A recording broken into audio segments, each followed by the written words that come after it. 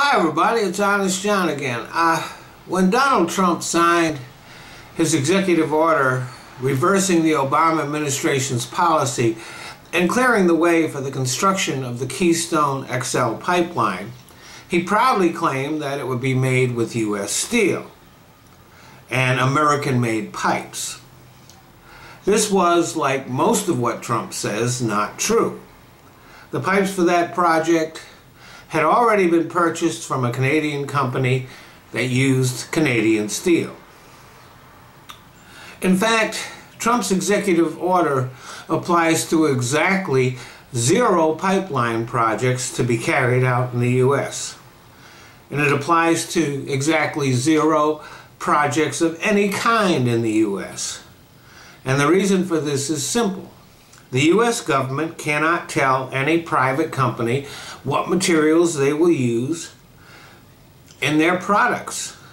Whether it's the construction of a pipeline, a building, or a bridge, those companies simply cannot be told where they have to get their materials. So Trump's executive order has exactly the same force as if I decided to order companies what to do. Some construction projects will use U.S. steel, others will not.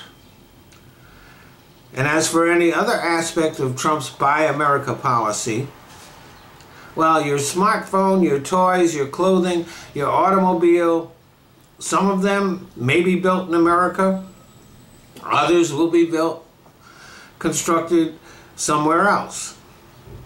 China, Korea, Japan, India, who knows where. In fact, Donald Trump's executive order doesn't even apply to himself.